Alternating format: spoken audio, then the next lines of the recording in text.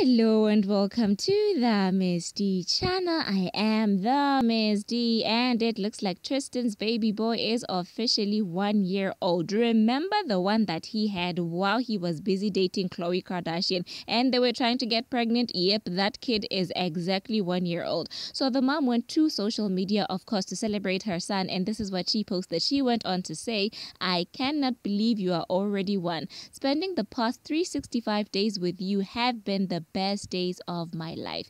You are the sweetest little boy. Your smile brightens up any room. You are my greatest blessing, my world, my heart in human form. God knew I needed you.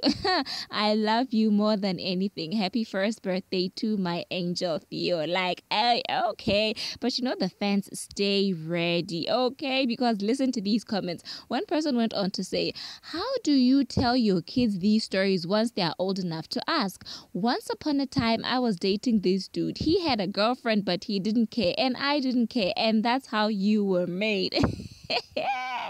Guys, another person went on to say, "Don't get me wrong, all children are blessings, but don't get on here like God knew I needed you when you was out there doing the devil's work. That's how you had that baby."